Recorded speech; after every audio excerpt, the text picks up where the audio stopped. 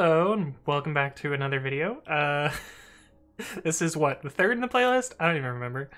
But the plan for today is I wanted to explain my favorite method on the string class in Python, and some ways that you might be able to use it or adapt to other situations, or I don't know, just kind of introduce it and see how that goes. But let's jump into that.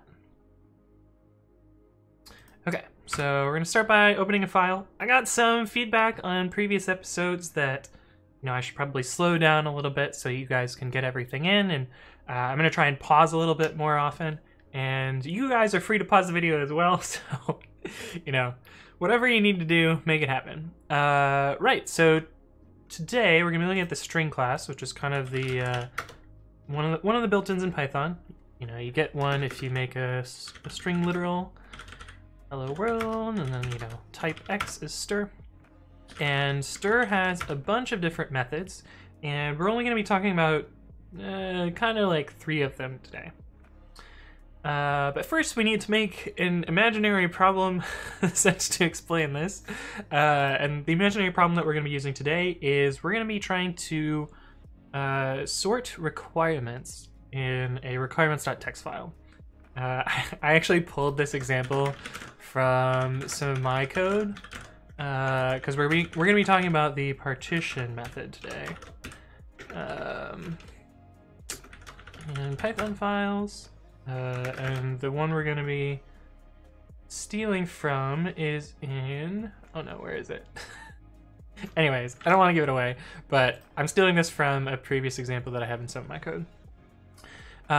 So let's start with our list of requirements, and let's say we have, good old buddy pre-commit. Maybe we also have a package that's, I don't know, pytest equals 5.2, and let's say we install a package that we only want on Windows. So one that I needed earlier was called Windows Curses. This platform equals, is it single equals or double equals? I don't remember. Let's check. It appears to be double equals. Okay, cool. Win32. Alright, so we've got a list of packages here. Let's unsort them just to make this slightly more interesting, because they started sorted. Tab explains. Okay, so what I want to do here is I want to sort these based on the package name, and otherwise ignore, environment specifiers or equality or like version pins or other stuff like that. And I guess normally what you could do is parse these with a requirement parsing library, but let's say we're just making a one-off script that needs to do this. So let's just make a small entry point so that we can run this.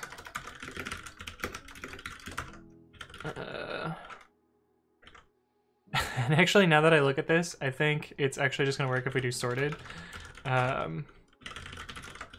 So we'll adjust it so that it doesn't. Yeah, we'll adjust this in a sec. We don't have any imports. Cool. So we're just going to, actually, we'll use pretty print, as that will give us a slightly better output. I actually wish pprint was a little bit better, but unfortunately it's not. So this is what we get right now, and it is actually sorted properly, but we'll introduce a pytest plugin which will make it not sort. Let's say we're using pytest cutoff. Where does that make it not sorted? Does this sort first or second? It should sort second. Okay, cool. So these 2 are out of order, so we'll be able to fix this though. And I was typing Control-C and then Control-D. Control-D to send end of line so that this could end a little quicker, but I didn't quite get that properly. Okay, and just to satisfy our type annotation. Okay, so this is the broken version of our code, and we want to improve this such that it sorts properly. Now, you might look at these different package names here, and one thing that you could do, and this is how I would have implemented it before I knew about str.partition, which we're going to talk about in a second. So we're going to make a key function, which should lead us to the package name and nothing else. Sort key, and the way we're going to use this is it's going to take in a string and return a string, and we're going to implement that there.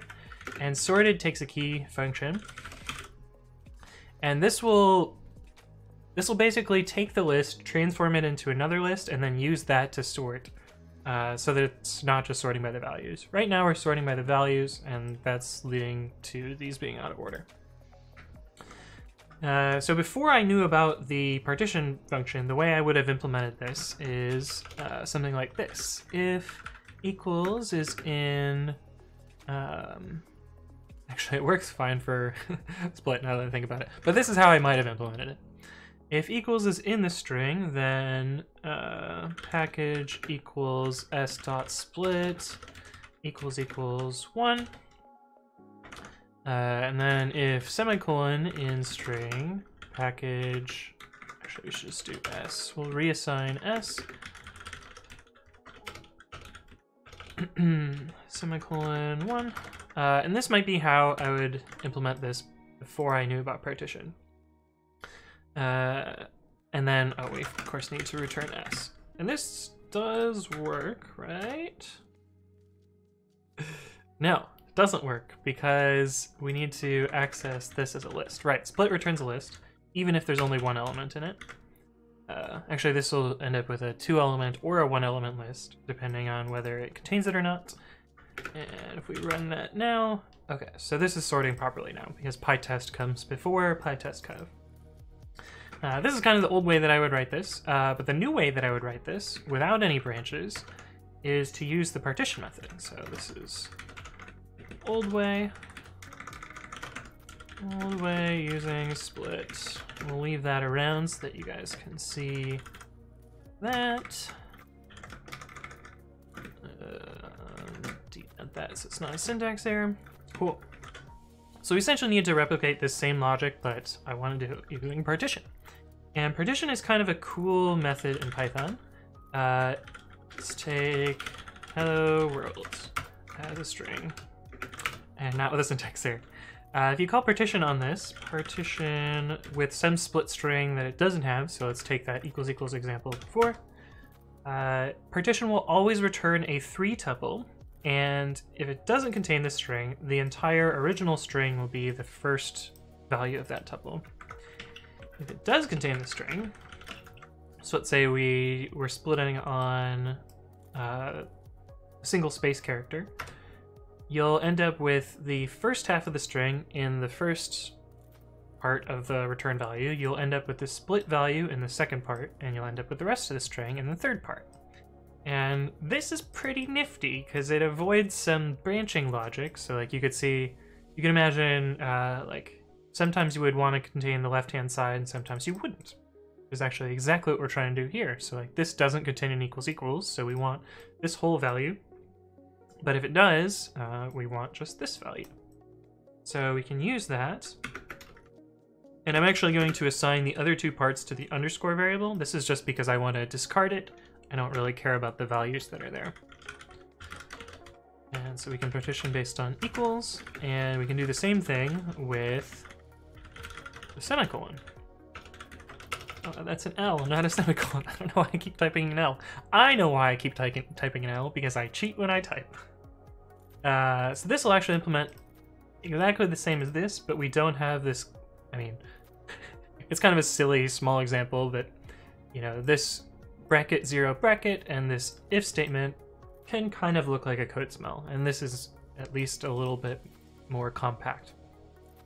You know, shorter code is not always better, but sometimes it is. And just to show that this works, yeah, you can see that pytest sorts before pytestconv. Partition actually has a second, or like a sister function called rpartition. So the difference between partition and rpartition is partition searches from the left-hand side of the string, although that's the other side. I'm mirrored in my camera. So partition searches from the left-hand side of the string, and our partition searches from the right-hand side of the string. So another example where you might want to use our partition, and again, this is a silly example because it, there's better functions and better ways to do this. But say you're searching for a file name's file extension, or if it doesn't have a file extension, you want the entire file name. So let's do, file name 1 equals foo.text. File name 2 equals foo.bar.text. This one's going to be tricky because it has 2 dots in it. See that in a second. And a third file name that's just, Docker file. So this one doesn't have an extension, so you want the entire file name there. Now, of course, you could import os.path and use os.path.splitxt. And that works fine for the first example. Also works fine for the second example. But it doesn't really work all that well for the third example. And granted, the third example, it doesn't have a file extension, and so you could write some branching logic that says if extension equals empty string, then use the file name. But we can be clever and use our partition to solve this. To extension return. So we're gonna use our partition. Actually, let's do it this way. We don't care about the file name, we don't care about the split, we do care about the extension.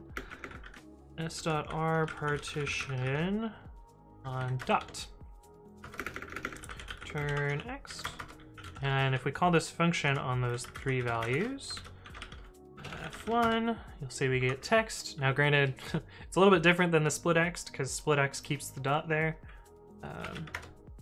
But presumably you could write some code to fiddle with that. But yeah, this ends up working. We get our full file name if there's no extension, and we get txt if there is an extension. Just to show you with the same hello world example from before, if we do s.rpartition dot, so this is when it doesn't contain it, instead of, we'll compare it with partition. When it doesn't contain it, our partition will put everything in the right-hand side, normal partition will put everything in the left-hand side. But the output is the same if it does contain it. Of course, we could change s to have more than one space. And then you'll see the difference between our partition and partition. So you can see it searched from the right-hand side for our partition and from the left-hand side for partition. Anyway, that wraps us up for today. Hopefully this method is useful in your endeavors. I definitely really like it, so hopefully you guys do too. If you have more ideas for other videos that you would want to see, simple stuff like this, complex stuff, leave a comment or hit me up on Twitch when I'm streaming. And yeah, let me know. Thank you all for watching, and hope you guys have a good one.